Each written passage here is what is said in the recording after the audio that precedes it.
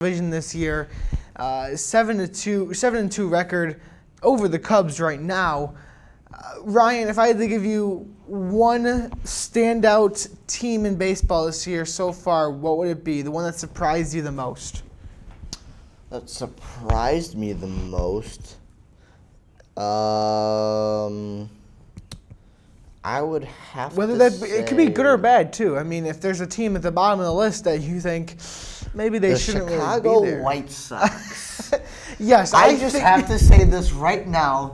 How does it feel to stay in last place right now in your division, huh?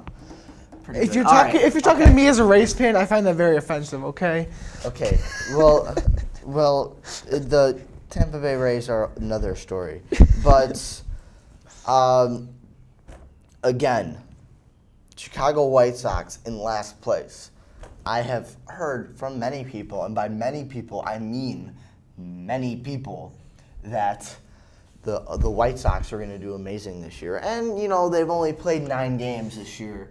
I mean, you have over, 150 more games left to go. So I think they have tons of time to adjust.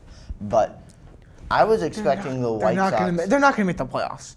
Let's be honest here. Any White Sox fans that are listening, I sympathize with White Sox fans. My mom's a diehard. I mean, if she's listening right now, she's going to hurt me for saying that coming to the playoffs. But the White Sox are not a good team this year. I'm going to say it like it needs to be said.